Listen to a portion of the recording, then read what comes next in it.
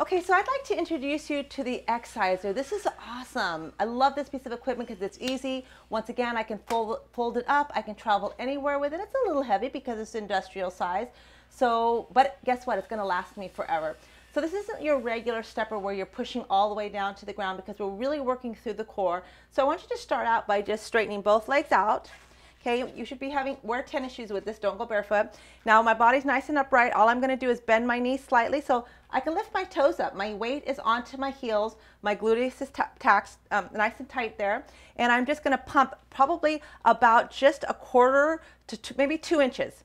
And I'm just pumping through there, so it's working through my core here. Now, if you feel unstable, because this is a lot of quadricep here, you would be surprised how difficult this is.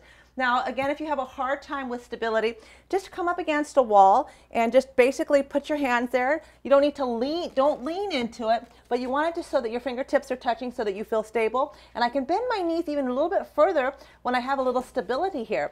So again, you just want to get a nice little pumping action. And very quickly, you're going to sweat because it's pumping that lymph fluid through me, and my body's actually getting hot with just this few seconds that I'm talking to you right now. So honestly, you'd think this looks easy, but it's actually awesome because it really works deep inside those muscle groups. So then breathe out. Now you'll notice it's not a pumping action like this. It's very small. My body's nice and upright. Now I'm going to show you how you can do a little bit more advanced exercise with this.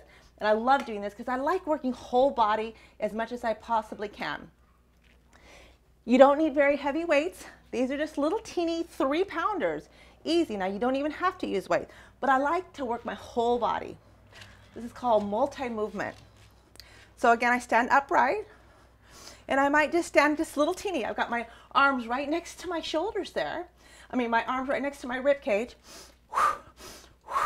I'm keeping everything in a linear motion, so I'm not throwing my back off at all.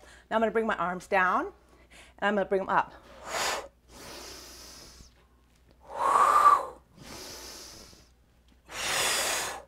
I can also do a little bit of deltoid here.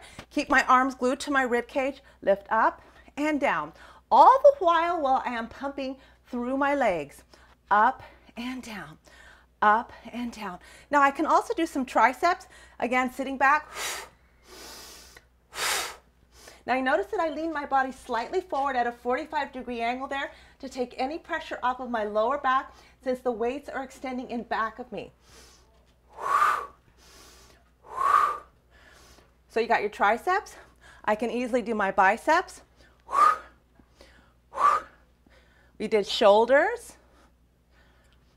And you can get so creative with this machine.